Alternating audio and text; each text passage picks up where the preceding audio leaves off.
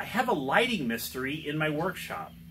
I have fluorescent light fixtures. They're twin bulb 8-foot length fixtures. There's 12 of them.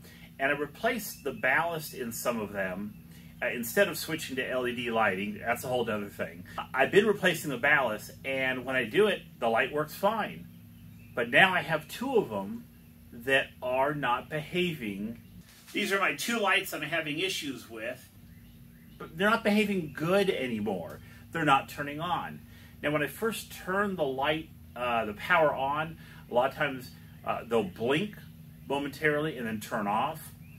And then in some cases, when I wiggle the bulbs on one of them, the lights will turn on for a while, and then 15 minutes later they turn off.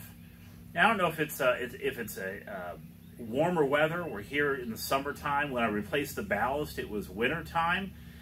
This workshop is only heated when I heat up the wood stove. Otherwise, it's cold, and it does not have air conditioning. So these fixtures are exposed to temperature fluctuations throughout the year.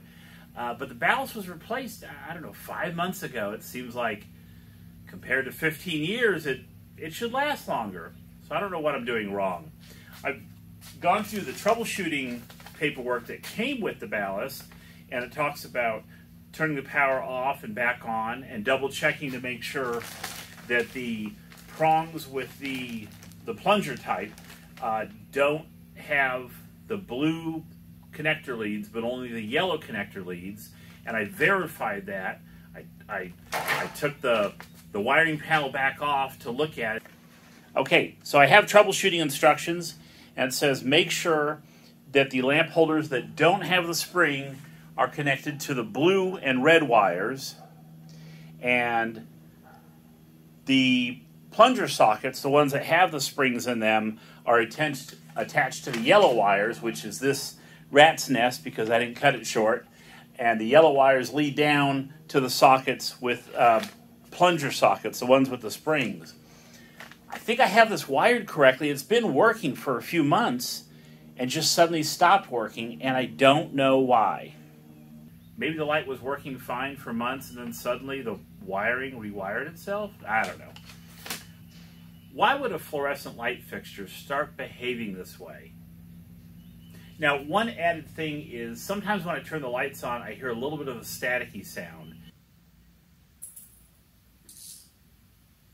And it's in a few pulses. I'm sure it's electricity that's, has resistance or something like that. But I hear the sound and it's usually not an issue. However, with the light fixture that I wiggle the lights on, it makes that sound, but then the lights stay on. Do the terminals need cleaning? I mean, it's new bulbs. Why would they need cleaning? That doesn't make sense.